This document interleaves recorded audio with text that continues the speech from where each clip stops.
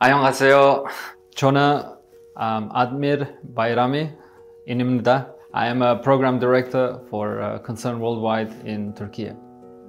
So what happened is we're talking about a catastrophic event, something that was unprecedented, and in the process it affected 11 provinces of Turkey. And when you look at those 11 provinces, it's the size of South Korea. That's how big it was. Only that area that was affected by the earthquake.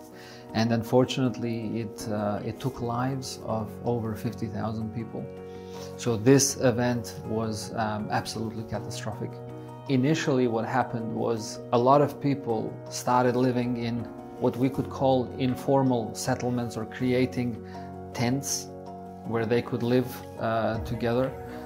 Also, in the process of this 1 year, what has been done is transition from tents into containers. Currently, in those containers is some 750,000 people that remain in containers. The early recovery and recovery in general from something big like this, you can see that it's currently happening by the authorities in terms of trying to remove debris and build some infrastructure, but I believe that it will take some more time to actually rebuild. We as a concern take a holistic approach. So, for example, what you see behind me in, for example, a food basket that was provided by generous donations from South Korea, this is one aspect of food security.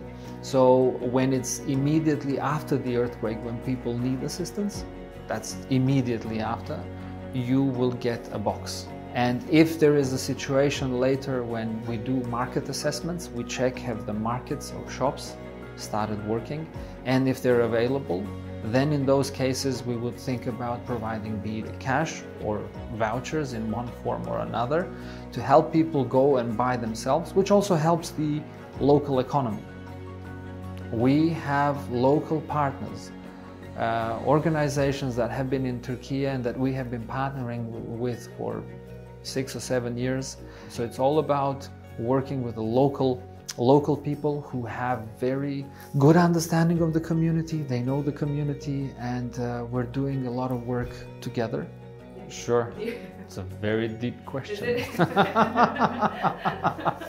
I think the first question for me is, why did I get into the industry? Like, why did I want to become a humanitarian? And being someone who is originally from Kosovo, which went through its own conflict in the late 90s, is something that made me aspire to help other people with humanitarian assistance, because I've experienced something myself.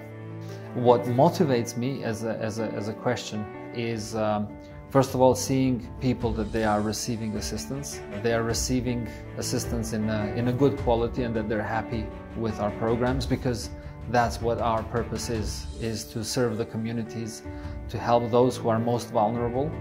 They are very familiar with Korean people, and they refer to each other as brothers and sisters.